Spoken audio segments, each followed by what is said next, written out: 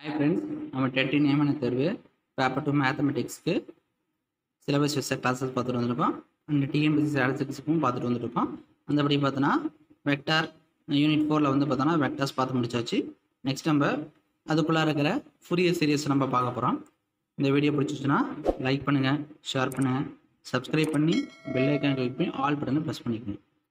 அப்பதான் நாங்க போற வீடியோ உங்களுக்கு கண்டினியூஸா வந்துருக்கும். Description Telegram group link கொடுத்துருங்க, click பண்ணி join பண்ணிக்கங்க. நெக்ஸ்ட் நம்ம பார்க்க போறது Fourier series.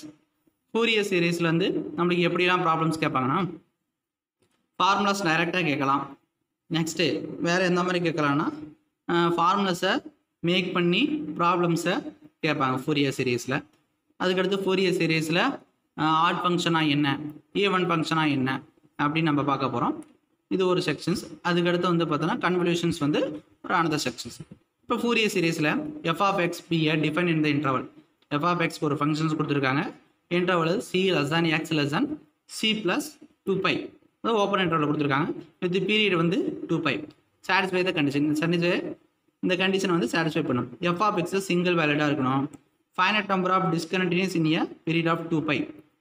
Next finite number of maxima and minimum given period. கொடுத்துருக்க பீரியட்ஸ்க்கு வந்து மேக்ஸிமம் இருக்கணும், மினிமம் இருக்கும். Finite number of maximum and minimum.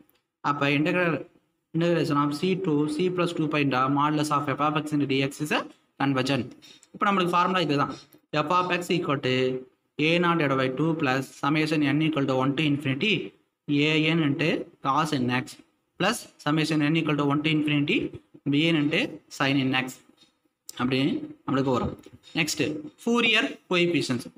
Fourier coefficients ஃபார்முலாவும் கேட்பாங்க. அதாவது ஃபோரியர் இது வந்து ஃபோரியர்ஸ் கோஎஃபிஷியன்ட்ஸ். இந்த a0 an bn இது வந்து மெயின் ஈக்குவேஷன்ஸ். அந்த மெயின் ஈக்குவேஷன் இருக்கிற a0 என்ன, an என்ன, bn என்ன அப்படின்னு சொல்லியிருப்பாங்க. அது ஒரு கோஎஃபிஷியன்ட்ஸ். அப்போ Fourier coefficient a0னா 1/π into integration of c to c plus 2π into F of X into dx. இது a0 உடையது. அடுத்து an 1/π into integration of c to c plus 2π into F of X into cos nx into dx. an cos nx வரும், bn sign nxன்னு வரும்.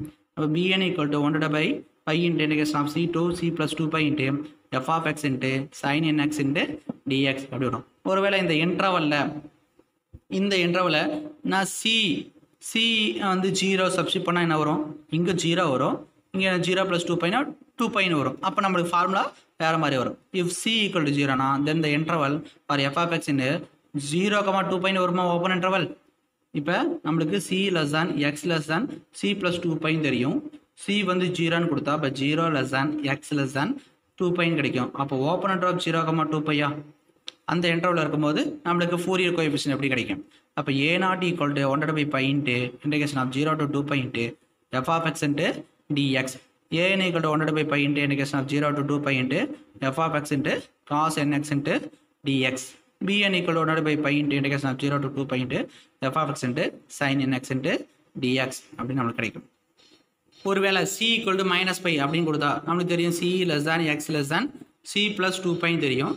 c உடைய value -π கொடுக்குறப்ப -π less than x less than -π plus 2π அப்போ என்ன வரும், -π less than x less than வெறும் by.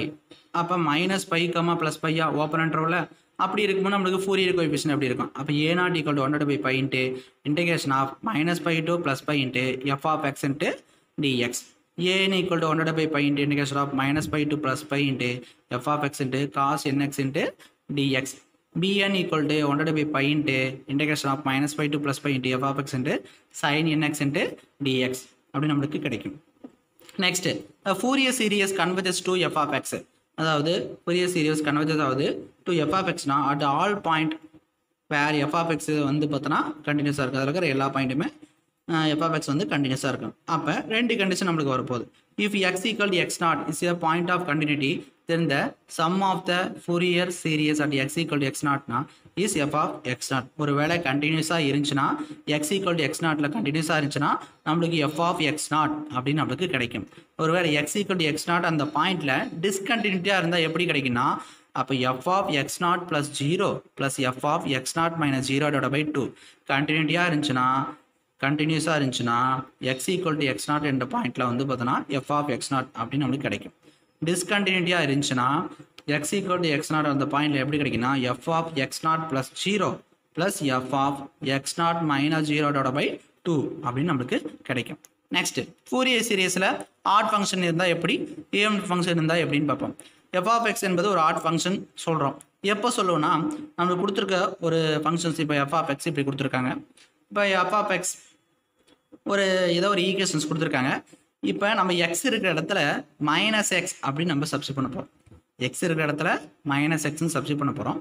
அப்படி substitute பண்ணும்போது வரக்கூடிய answer again minus of F of X அப்படின்னு கிடச்சிச்சுன்னா அதை நம்ம ஆட் ஃபங்க்ஷன் சொல்லணும். For example F of X equal to நான் உங்கள் condition F of minus X equal to minus into F of X கிடைச்சா ஆட் ஃபங்க்ஷன். இப்போ நான் சைன் எக்ஸ் அப்படின்னு கொடுக்குறேன்.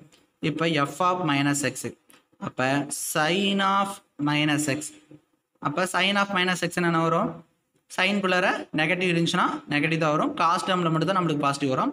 அப்போ மைனஸ் இன்ட்டு சைன் எக்ஸ் கிடைக்குமா, சைன் எக்ஸ் ஆல்ரெடி என்ன தெரியும், எஃப் ஆஃப் எக்ஸ்ன்னு தெரியும். அப்போ மைனஸ் எஃப் ஆஃப் எக்ஸ்ன்னு எழுதலாமே இதை.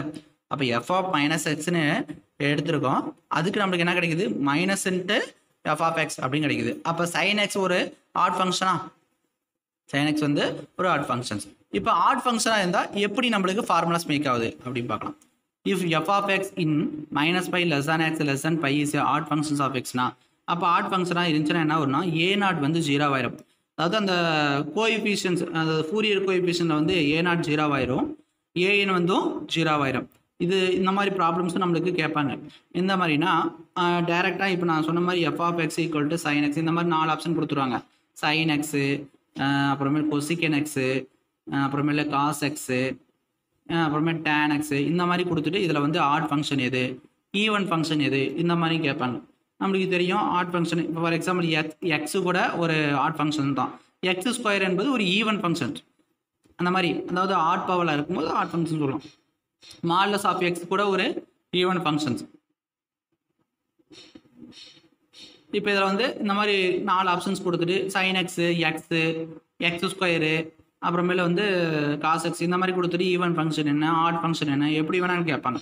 இந்த மாதிரி ப்ராப்ளம்ஸ் கேட்க வாய்ப்பு இருக்குது. இல்லை டேரெக்டாக இந்த மாதிரி நம்மளுக்கு நோட்டேஷன்ஸும் கேட்பாங்க. ஆட் ஃபங்க்ஷனாக இருந்தால் நம்மளுக்கு ஏ நாட்டோடைய வேல்யூ என்ன, ஏனுடைய வேல்யூ என்னது, இந்த மாதிரி கேட்பாங்க. இப்போ ஏ நாட்டோடைய வேல்யூ 0 இருக்கும், ஏனுடைய வேல்யூ 0 இருக்கும். அப்போ PN equal to 1/π into integration of -π to +π into F of X into sine nx into dx அப்படின்னு நம்மளுக்கு கிடைக்கும். அப்போ ஃபோரியர் கோஎஃபிஷியன்ட்ஸ் பிஎன் மட்டும் தான் கிடச்சிருக்குன்னா அப்போ நம்மளுக்கு ஃபங்க்ஷன்ஸ் எப்படி இருக்கும், நம்மளுக்கு ஃபார்முலா தெரியும்.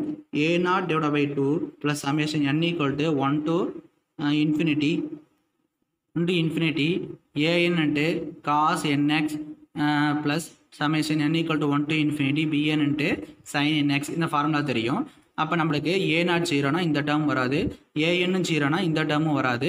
அப்போ இந்த டேர்ம் மட்டும் தான் நம்மளுக்கு கிடைக்கும். அப்போ summation n = 1 to infinity bn into sin nx அப்படின்னு நம்மளுக்கு ஃபங்க்ஷன்ஸ் கிடைக்கும் f of x.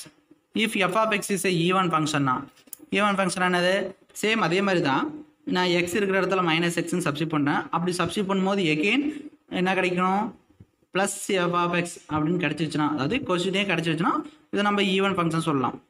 For example என்ன சொல்லணும்னா F of X equal to நான் காஸ் எக்ஸ் அப்படின்னு எடுத்துக்கிறேன். இப்போ எஃப் ஆஃப் மைனஸ் எக்ஸ், அப்போ காஸ் ஆஃப் மைனஸ் எக்ஸ்ன்னு சப்ஸ்டிட் பண்ணால் காஸ்குள்ளார நெகட்டிவ் டேர்ம் இருந்தால் பாசிட்டிவ் ஆயிரும். அப்போ காஸ் எக்ஸ் அப்படின்னு நம்மளுக்கு கிடைச்சிரும். அப்போ F of எக்ஸே கிடச்சிட்டா, F of minus எக்ஸ்ன்னு எடுத்தேன், எஃப் ஆஃப் எக்ஸ்ன்னு கிடச்சிச்சு. அப்போ இட்ஸ் கால்டு ஈவன் ஃபங்க்ஷன்ஸ். அப்போ காஸ் எக்ஸு அதாவது ஈவன் ஃபங்க்ஷன் அப்படின்னு நம்ம சொல்லிடலாம். அப்போ அப்படி இருந்துச்சுன்னா நம்மளுக்கு ஃபோரியர் கோஎஃபிஷியன்ட் எப்படி இருக்கும், ஃபங்க்ஷன்ஸ் எப்படி இருக்கும் பார்ப்போம். a0 = 2/π இன்ட்டு இன்டெகிரேஷன் ஆஃப், அதாவது ஆடாக இருந்துச்சுன்னா இன்டெகிரேஷன் ஆஃப் -π to +π இந்த மாதிரி இன்டர்வல் இருக்கும். அப்படி இருக்கும்போது நம்மளுக்கு ஆடாக இருந்துச்சுன்னா நம்மளுக்கு 0 போயிடும். இதுவே ஈவனாக இருந்துச்சுன்னா நம்மளுக்கு ஈவன் யூஸ் பண்ணும்போது இங்கே 0 போட்டு +π போட்டு முன்னாடி 2 என்ற நம்பர்ஸ் போடணும். அதாவது நம்மளுக்கு ஒரு ப்ராப்பர்ட்டி இருக்குது, இன்டெகிரேஷன்ஸில் ஒரு ப்ராப்பர்ட்டி இருக்குது,